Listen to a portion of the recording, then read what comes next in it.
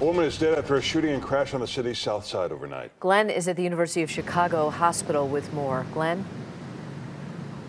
Hey, good morning, guys. Now, police are not saying how this deadly shooting and crash are connected, but we do know that a 19-year-old was shot and killed during this incident. Take a look at the video that we have from last night. Police were there investigating this circumstance. They focused their attention on a deadly shooting that took place near the corner of Garfield and Halsted.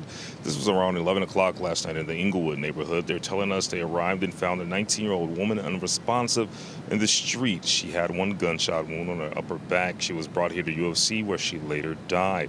Now, police are also investigating the crash between these two vehicles. They have not said if the shooting victim was a passenger or a driver of either of these cars, but bullet holes are visible on the white vehicle. In the meantime, as of right now, Area 1 detectives, they are investigating the circumstances surrounding the shooting and crash. So far, no one has been arrested. For now, we're live outside of UFC Hospital. I'm Glenn Marshall, WGN News.